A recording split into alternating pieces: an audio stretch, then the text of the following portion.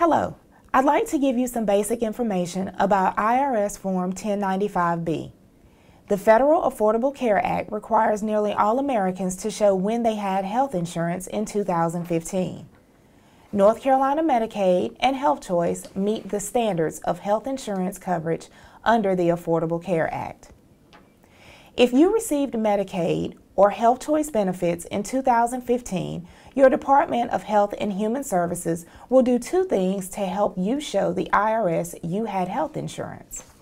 First, we'll tell the IRS which months you had Medicaid or Health Choice insurance in 2015.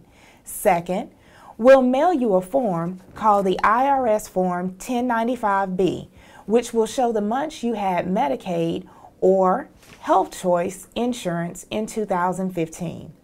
Your form will be mailed to you no later than January 31st, and it should arrive by mid-February. It is important to keep your Form 1095-B handy. You'll need it when you file income taxes for 2015. Also, when your form arrives, it's a good idea to make sure everything on it is correct.